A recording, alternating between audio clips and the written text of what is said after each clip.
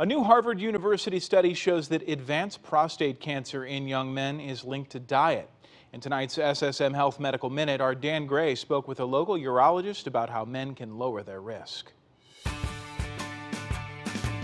Harvard University followed more than 41,000 men for 28 years. Those who had diets high in saturated fat were at high risk for advanced prostate cancer. The common Western diet that most American men like to eat will cause an elevation in your blood insulin levels. Higher insulin levels cause inflammation, which can lead to aggressive prostate cancer. And they saw a pretty substantial increase in risk in younger men having a higher rate of aggressive prostate cancer. Dr. Enger says men should eat a healthier diet, such as the anti-inflammatory Mediterranean diet. Fresh fruit, fresh vegetables, especially broccoli and cauliflower.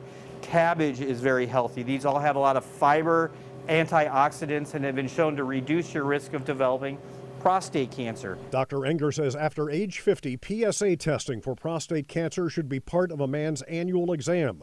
If you are African American or have family members diagnosed with prostate cancer, begin testing at age 40. I am a significant advocate of detecting a prostate cancer at the earliest stage, because if we can catch it early, which is by PSA testing alone, your chance of curing it is over 90%. For the SSM Health Medical Minute, Dan Gray.